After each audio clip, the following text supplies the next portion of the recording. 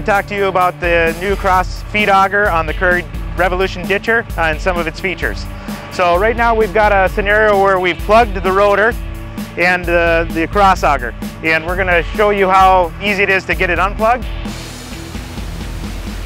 You're going to lift the machine out of the ground, and then we have a fore and aft feature on the cross auger itself where we can move it forward to help clear out that obstruction. We also have the ability to reverse the auger to continue to clean that. And then you can move it back into the rear position to get it clean it out. In tougher conditions, you can go back and forth a little bit. And in this case, we probably cleaned it out well enough. We can probably restart the ditcher, and then we can continue on ditching again.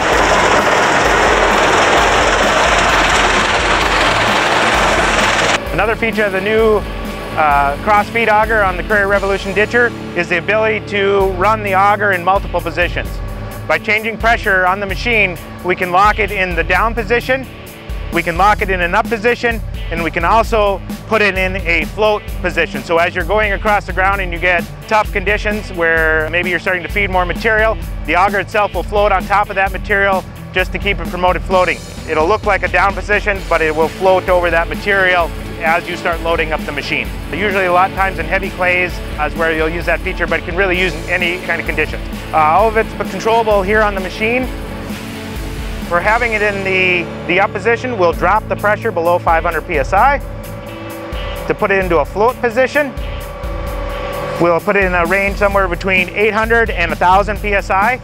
And that'll provide a little bit of down pressure, but as that ground and material get in there, that'll provide enough pressure to cause the cross auger to float up.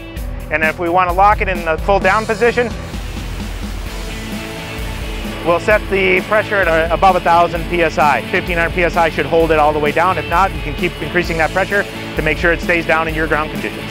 Some of the other features on here is the fore and aft, the ability to go fore and aft. So some of the benefits of that is as your ground conditions change or you get into heavy trash, a lot of times you will want to have the auger in the forward position. If you're in heavy clays or really tough soils, you'll want to have it in the rear position. And so that's all controllable from the cab.